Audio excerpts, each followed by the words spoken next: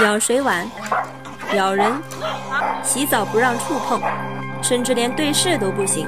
这只泰迪为何如此疯狂？它到底经历了什么才会变成现在这样？这事儿还得从3天前说起。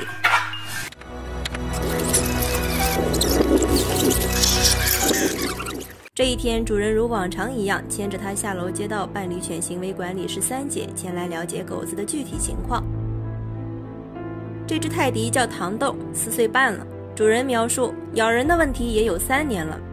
3姐很惊讶，向主人提出疑问：那中间这3年的时间，你是怎么跟它相处的呢？主人回答：每当碰它笼子，它要咬我的时候，我就拉出来揍了一顿，还是侮辱我，但是揍了2次好了，也是心疼，脸舌头都紫。说完，主人感慨，也不想这样，谁让它咬人呢？镜头拉近，观察眼前的糖豆，尾巴高高翘起，盯着对面的3姐，整个身体已经做好战斗前的准备，强到不可一世。区一个10来斤的小身体，哪来这么大能量？只有3姐清楚，这跟主人和它的相处是有着最直接的关系的。为了更透彻的了解和更好的训练结果，3姐需要主人亲自去接触糖豆。谁知主人竟怕成这样，毛巾、手套、棉服全副武装，能看出主人自嘲的情绪中带着些许无奈。镜头这边，糖豆看见手套便发起了第1轮进攻，速度很快，是放空枪，目的要把对方唬住。主人此时虽然言语大声呵斥，但身体却很诚实的不敢妄动。糖豆主动上前嗅闻被自己吓退的手，没想到手又伸过来，一口帅气的扑咬，连撕带扯，成功咬下手套。如此强悍的气场，下一刻却秒打脸。你再来找我，你要点脸吗？主人说，尤其是洗澡，不能看到拿淋浴头，淋浴头一靠近就这样开始呜，越近声音越大，若强行碰到它，就会像刚才一样扑咬。交谈得知，这几年洗澡都是在宠物店，直到最后一次把人咬到被拉黑名单。后来直接洗不了了，咬了人一下，到他说姐真的吧，咬了我了，我没法给你洗了，以后没法给你洗，拉黑名单了。一个黑名单让主人醒悟，逃避不是办法，训练是必走之路。带回学校的第2天一早，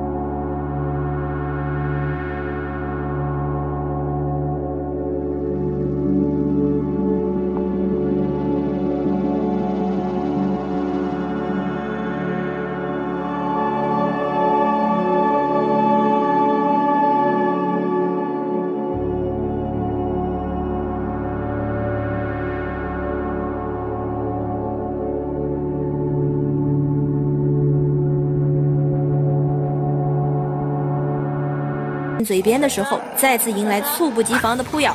3姐明白，这一次败了也就败了，绝不能再被咬，让他成功钻了空子。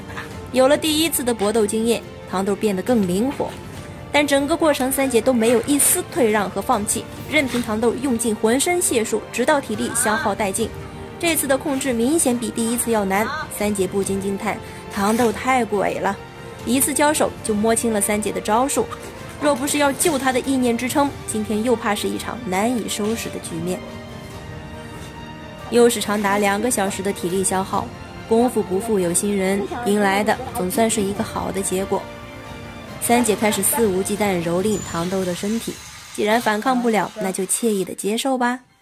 这句话在此时的糖豆身上完美呈现。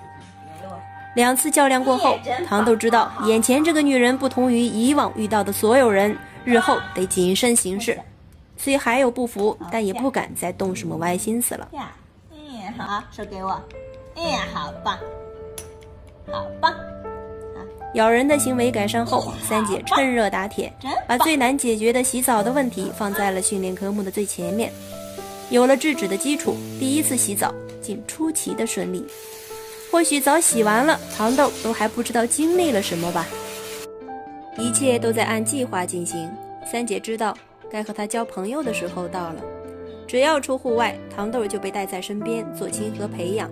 糖豆的状态也一天比一天温和，直到这一天训练户外随行，三姐停下，糖豆也甩甩耳朵停下。三姐拍手下靠的口令，糖豆完美执行，还站起来求摸摸。看到她的转变，三姐忍不住抱起糖豆转起圈来。作为对糖豆听话的奖励，公园一角，一个女人陪一只狗玩了一下午的捉迷藏。三姐故意藏起来，说要实现影视剧里狗找人的一幕，她做到了。糖豆跑到三姐面前转了个圈，三姐直起身一拍手，糖豆领悟上前求摸脸奖励。这毫无瑕疵的默契让三姐不禁感叹，那个乖巧的糖豆就要回来了。看着这2只欢快的背影，小编不禁想配上一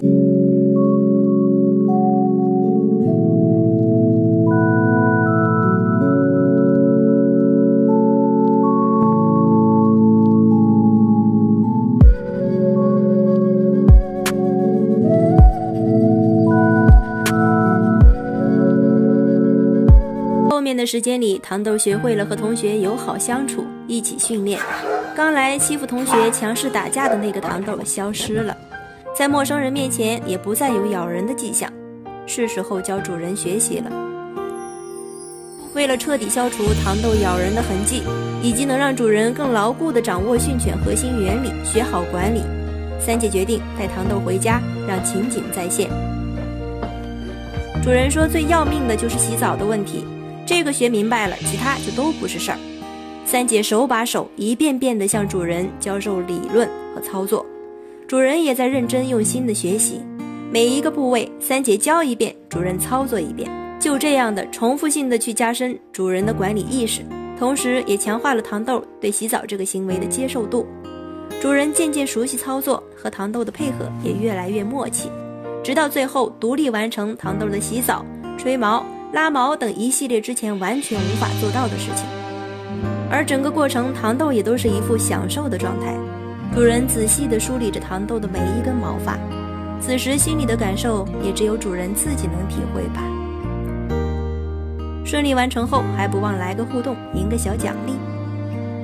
糖豆变乖了，就可以接触更多的空间。下午，他们带糖豆去了动物园，看它可爱，小朋友都忍不住要逗它。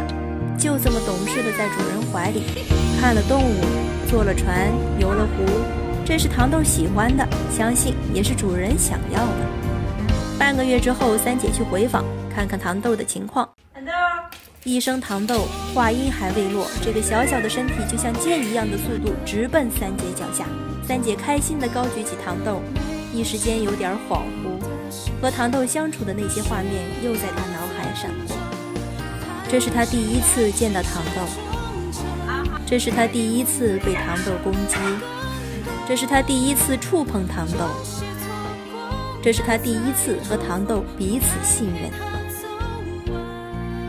此时的糖豆已经改头换面，他忍不住亲了糖豆一口，希望这个和自己相处了1个月的小家伙能在主人身边健康快乐地活到终老。